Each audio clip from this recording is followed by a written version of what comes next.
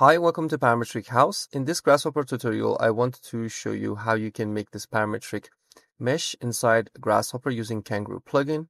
As you can see here, if I change the rectangle location, this is going to update. We can change the size of X and Y, the number of U count and V count, which I'm going to explain in this tutorial. And obviously the number of modules we're going to create. As you can see here, this is going to be the base. And whenever I change it, it's going to update and create the results. Okay, we can say we want maybe 2 of that. And maybe we want to create this longer. And finally, we can bake the mesh and create the final results. Okay, let's get started from scratch and learn this step by step. What I want to do here is to draw a rectangle, which is going to be the base of the module we're going to make. I'm going to go to the Params menu and pick up a curve. Right click and set one curve, select this one, and this is going to be the rectangle we're going to use. Now what I want to do is to use the mesh utility and the mesh surface. Let's go to full names. The surface you want, so we can go to the Params menu and connect a surface to the curve or rectangle and give that to the base. That is going to give us a UV mesh. Now we can control how many UV counts we want. So for example, 3 to 20. And if you delete the title and connect it, it's going to get the input's name. Okay, so it's going to be 3 by 3, and we can increase and decrease that by changing the slider. Okay, after creating this, we are ready to use the Kangaroo plugin. So I'm going to go to Kangaroo. And for the main solver, what we can do here is to use the bouncy solver. I just want to show you that it's going to change the shape as we go forward. And I usually put the mesh into a Params mesh container because that is going to help us to clean the algorithm. And whenever we want to, we can change the mesh and all the outputs are going to change. Okay, so now we can go to the Kangaroo plugin. The main goal I always use is a show. Use that. And because I want to give that to the goal object and there are different goals, I usually use set tree merge data 1. And I always flatten all of the inputs so they don't have group of inputs. So I'm going to go to the goal object. Another thing I wanted to show you here is the next goal is going to be Kangaroo. We're going to fix it, these corners. Okay, so for example, we're going to fix these 4 corners here, here, here, and here, and the rest can move up and deform. So I'm going to select these 4 points. For that, I'm going to go to the curve and select this discontinuity and get that here. These are going to be the corners, obviously. You have them here. Okay, so now we have to work with the vertices of the mesh. I'm going to go to the mesh and select deconstruct mesh to get the vertices. These are all of the vertices we have. Okay. And these are the corners. I'm going to go to vector point and select this closest points component. Remember that this is closest points and not closest points, because this one is going to let you select how many points are close to that searching point. So I'm going to use that closest points. The point that is searching are these corners. They are searching in the cloud of points of the vertices of the mesh. And how many we want to is 4. These are the count we want to search for. So as you can see here, it's going to select the 4 corners, and it's going to give you the index of the corners we need to work with. So I'm going to set list item, which is going to pick the vertices. And this is going to be the index I'm going to select. So as you can see here, these points have been selected and we're going to work with them as we go forward. Okay.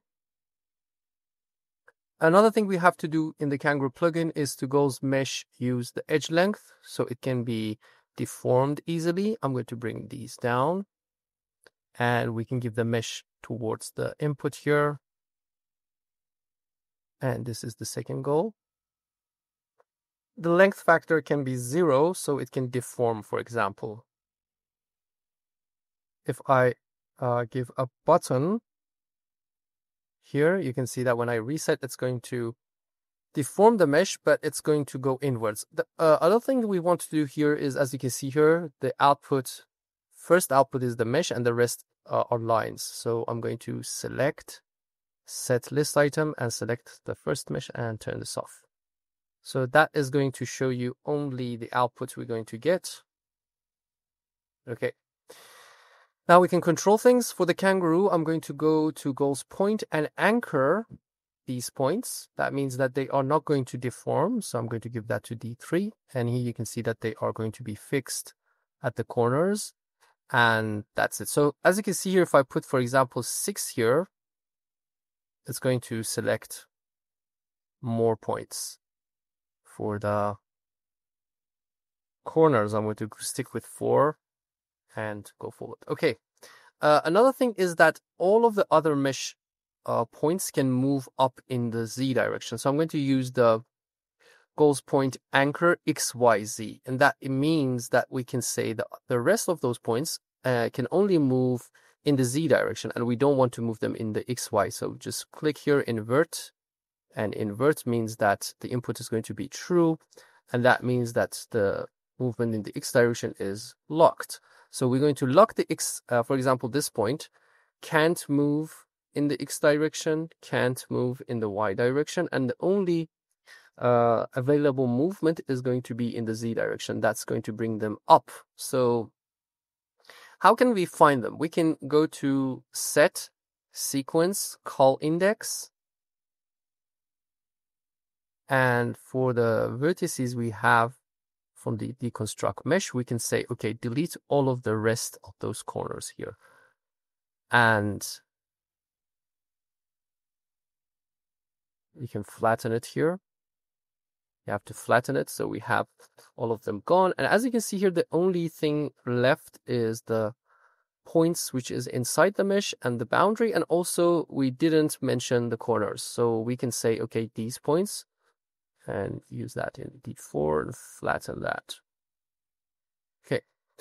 Obviously, because there are no forces bringing it up, we have to also add a Kangaroo Gauss mesh vertex load, which we can say that it's going to bring the mesh up. Again, flatten the input. The mesh is going to be this mesh.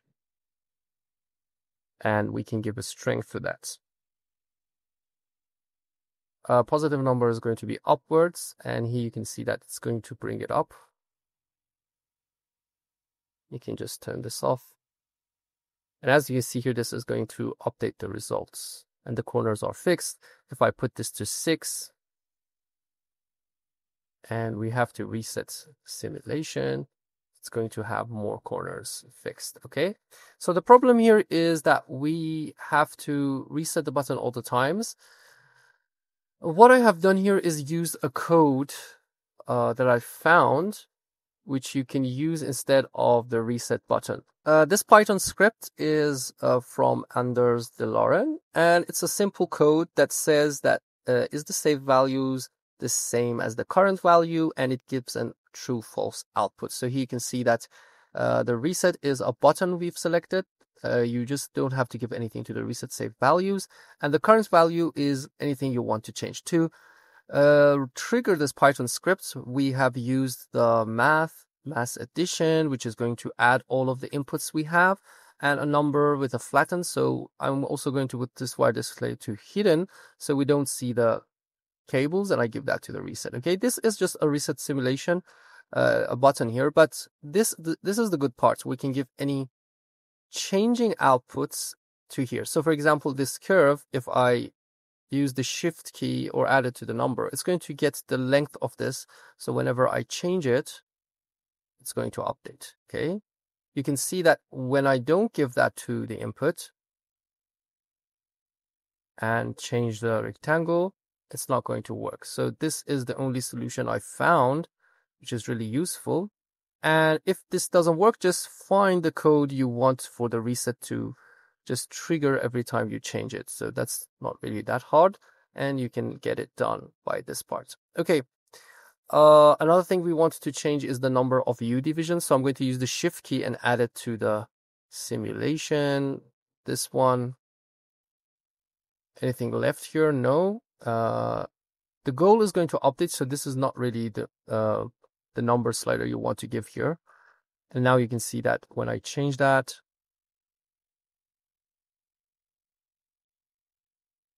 it's going to update. Okay. If you want to make the rectangle also parametric, you can use the curve primitive rectangle.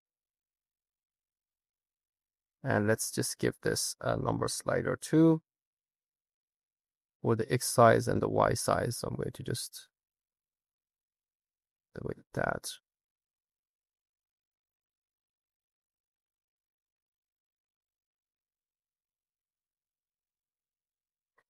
Again, if you want to add that, use the Shift key and add this to the resetting input. That's a good practice. And now we're good to go.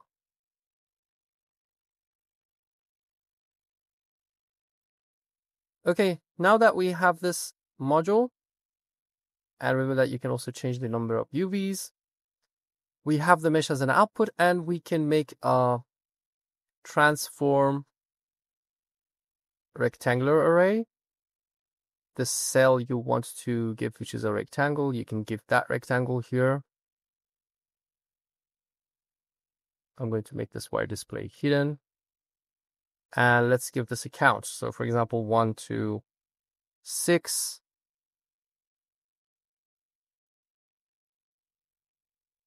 Number of counts.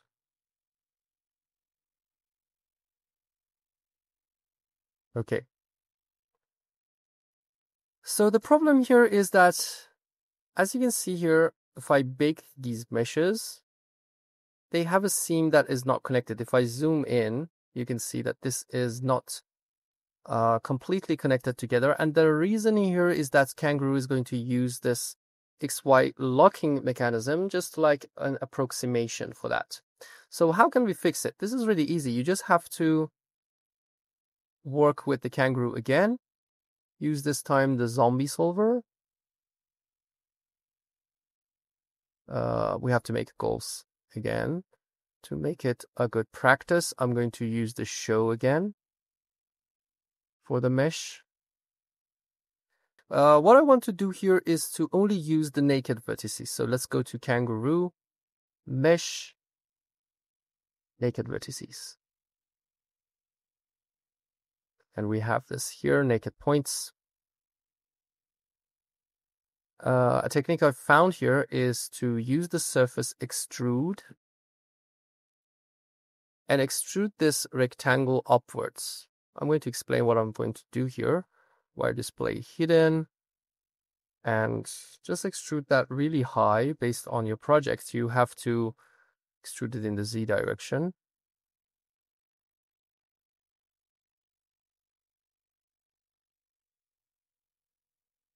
Okay, just high so we get out of the shape. Okay, and here you can see that the shape is a little bit out from the rectangle. So we want to snap it towards the rectangle. And we can do that by using a CP, closest point, brep, point, brep. And as you can see here, these points are obviously on that, but here these points, because they can move, you can see that they're going to project. If I can show you here with a good amount of, here we go, you can see that we have them here and they are a little bit different, right? In the distance, you can see that they are near zero, but not completely zero. So that is going to be the snapping mechanism. And I'm going to go to Kangaroo and use the goals point anchor and say, okay, bring those points towards this point we need as a target. And that's going to be the goal. Use the Shift key, flatten. Let's see if it's the first output. Yes, this item. And that is going to be the fixing parts. Now we can just use this as the cell. So if I bake that, you can see that we don't have any problems with the connection and it's completely connected. Another way you can see this working is by going to the mesh, joining the mesh together to make one mesh, and then also using the utility mesh weld vertices to bring all of the vertices into one, especially if they are near. And this is going to be the final mesh. If I want to show you the difference, is that this is the joined mesh and this is the welded mesh, and the vertices has decreased here, right? So if I bake it, if you don't see any edges, that is the correct mesh we have, which is really great. But if I don't do that using the zombie solver and just give this to the geometry and bake this, you can see that we have some edges that are not welded. And the reason was that small distance we have here, right? So remember that we had to do that to get a clean mesh output at the end, and now we are good to go. If I just change this, the rectangle, this is the module, the resolution you want,